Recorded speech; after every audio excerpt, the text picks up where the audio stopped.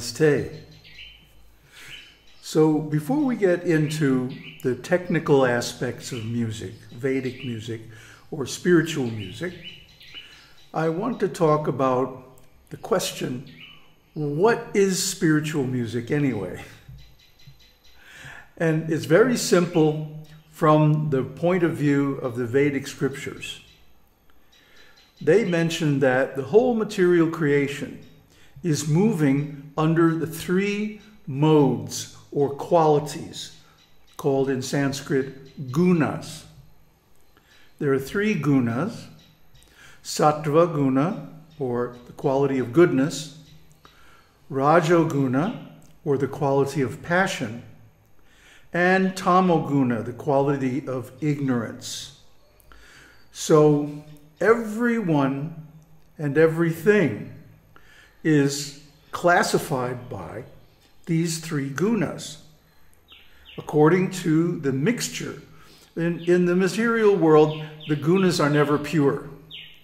You never find something that's only sattva guna or rajaguna. Usually they're mixed, and according to the proportion of the three gunas, that determines the result. So there's a whole couple of chapters in Bhagavad Gita about the three gunas, so I'm not going to go into great detail here.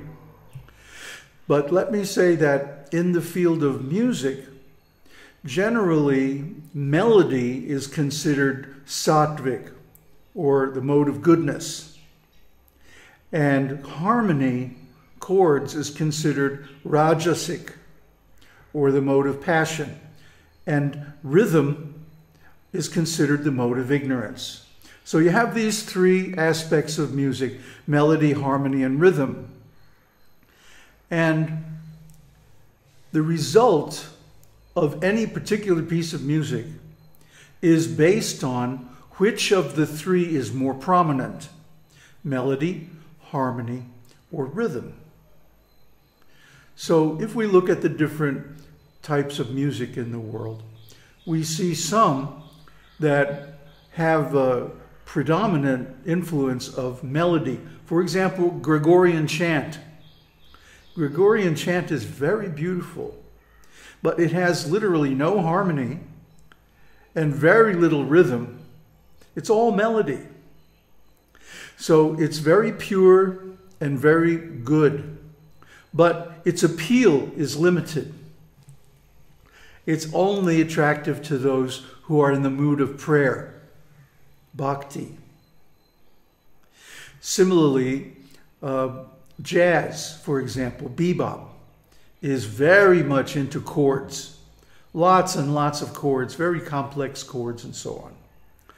This is in the mode of passion. And of course, jazz, even the word jazz, comes from a black magic tradition in Africa, which is used for seduction and passion, sex magic and like that. So this is passionate music, and it puts people in the mode of passion. They become passionate, and they start doing all kinds of passionate things. And then there's like rap music, which is very heavy on rhythm and almost no melody or harmony. So this is music in the mode of ignorance. You know, it's not that I'm prejudiced, it's just that these categories were established a long time ago and proven by time. There's a wonderful scripture, a very voluminous scripture, called Bharat-Natya Shastra.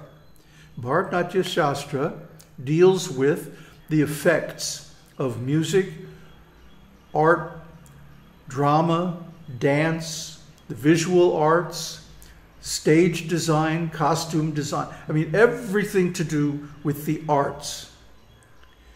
And it is based on this theory of the three gunas and the theory of rasa that we talked about last time. So that means similar to Ayurveda. In Ayurveda, you have the three doshas. And they represent the three elements: earth, water, fire, and air. Earth and water are kapha. Fire is pitta, and air is vata. So the ideal state of health is one in which the three doshas are balanced. And similarly, the ideal kind of music is one in which the three gunas are balanced. So bear with me here for a minute because this gets a little technical. If music is too much in the mode of goodness, it doesn't have broad appeal. It doesn't have a popular attraction. Like, you don't hear Gregorian chant being on the top 10, you know? It just doesn't happen. It's an esoteric, niche style or interest. So similarly, music which is too much passionate is also a niche thing. There are people who love jazz and there are people who hate jazz. Then there are the music that is very heavily into percussion and rhythm, like rock and rap and like that, which appeals to a broad segment of people, but they're people who have very low tastes, very low qualities of intelligence and activity. So to reach a broad audience, music has to have rhythm. To reach intelligent, more intelligent, and passionate people, it has to have harmony. And to reach the highest people, the godly people, the intellectuals, the really intelligent people, it has to have beautiful melody. So the ideal form of music has all three: melody, harmony, and rhythm, in the right proportion, in a balanced mixture. So this is the secret of Vedic music, why it's so enduringly popular. The Vedic music styles are innumerable, and they're all over not only India, but the Middle East and even China. So Vedic music principles are based on the balance of these three. And this is why it has its really wonderful effect. Now, if someone is into sadhana, they're making a lot of prayers and like that, they may get music in the mode of goodness. That is, only melody, no harmony or rhythm, or very, very little. Huh? You can argue that even a solo melody has harmony because the notes are remembered in the past. And so they make harmony with the notes that are sounding in the present.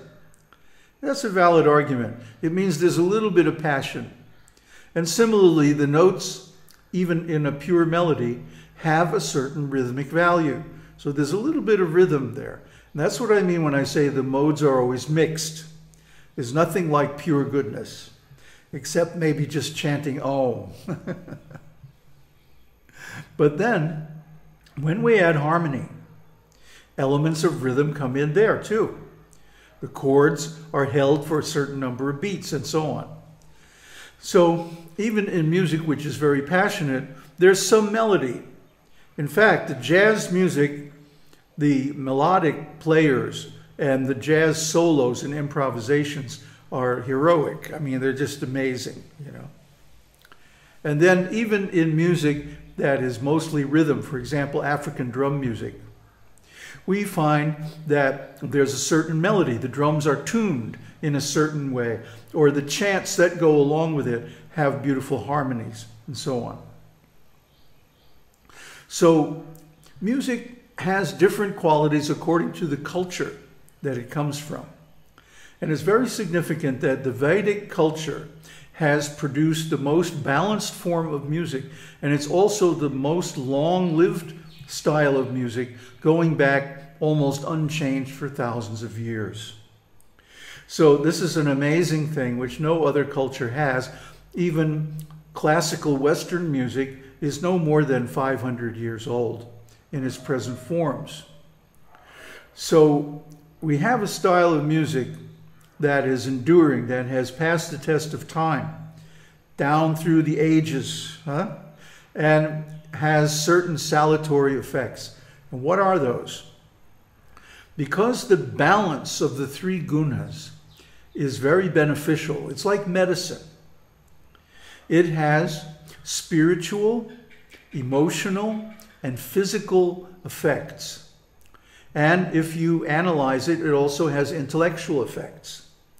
In fact, in the old days, even as recently as ancient Greece, if a person did not know music, they were not considered to be educated. And that's certainly the case in the Indian tradition, the Vedic tradition, because the first thing you learn when you go to the Gurukula, the spiritual school, is how to chant. Sanskrit chants. Now these are another thing that are a form of music that is done without harmony or rhythm. But it has its own rhythm, actually, embedded in it. So it's a little bit passionate. But this Vedic chant produces amazing results. Anyone who has chanted mantras according to the proper meter can tell you this. I used to be in a spiritual discipline that was very much concerned with mantras. And so I was one of the few people to investigate the matra, or the rhythm, proper rhythm of the mantras. And myself and all my students found that when we chanted the mantras according to the proper matra, or rhythm, that they had so much more effect. And this is true of all the Vedic mantras, all the Vedic chants. And this is something you should look into if you're chanting a mantra. I'm not going to go into it here, but for example, the Gayatri mantra has a specific rhythm and intonation. You can look up on YouTube. There are some videos on how to chant Gayatri in the proper rhythm and intonation. And these have a definite effect. So in the same way, when music is balanced among the three modes, when it has beautiful melodies, expressive harmonies, and interesting, powerful rhythms, this means it has the best effect mentally, emotionally, and physically. Music is medicine. Try to understand. Just like, try it for yourself. If you've been watching the news on TV or on the internet, doesn't it make you depressed? Doesn't it give you a whole bunch of problems that you can't solve? Oh, this is going on in Somalia. Oh, this is going on in the elections or politics. The music that accompanies the news is always bombastic, you know? And news deals with tragedy. It deals with problems. It deals with outrage. Oh, this is wrong. And because of that, it makes us angry. It makes us sad. Just stop watching the news for a while and watch some spiritual videos or videos of nature. And this will completely change the way you feel. After watching videos of nature, you know, like cats cuddling or something like that, you know, really cute and beautiful, don't you feel elevated? Don't you feel like, oh, this is so beautiful. I guess life is worthwhile after all. Well, similarly, after hearing beautiful music that's perfectly balanced among the three modes, then one feels very, very good. And this also inclines one towards spiritual activities, such as chanting and so on. So you might want to know, how do I make this kind of music that has the best possible effects? And this is exactly what we're going to go over in the next episodes. Aum Tat Sat. Aum Shakti Aum.